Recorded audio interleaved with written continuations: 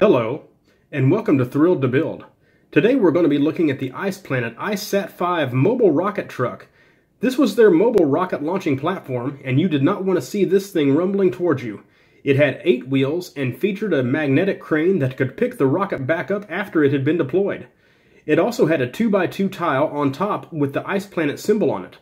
The crane arm was also cleverly designed that it could swing back around and sit on front of the cab.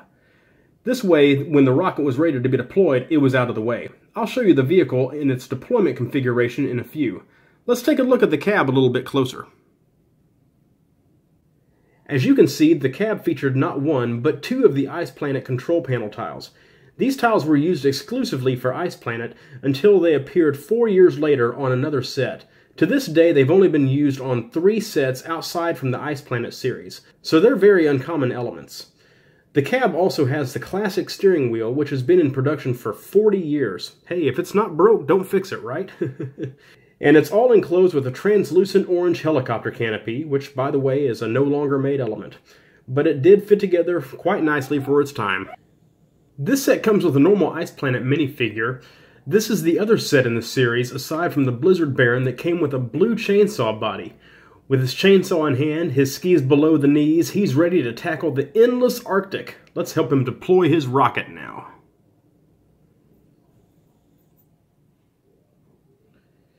Here we are at the back of the IceSat-5.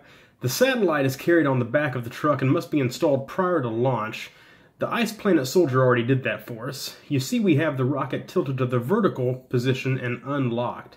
It's held to the truck using these translucent orange hinge panels.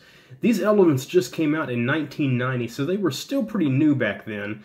They stopped making them back in 2004, unfortunately, but they were still pretty cool and pretty useful panels. They have the little arrow elements on them. These were really cool sets. They only had 2 small flaws that I found. I'll show you right here in a close-up. One being the canopy for the cab and the crane were held on with an inverted slope, so it only had 4 studs attaching it, and occasionally it would tend to detach if you played with it a whole lot. The other one was where you got the minifigure off of the seated position. The 3x6 wedge where the control panels are likes to come off with him as well. Aside from that, it's a really fun set to play with and probably one of my very favorite Ice Planet sets.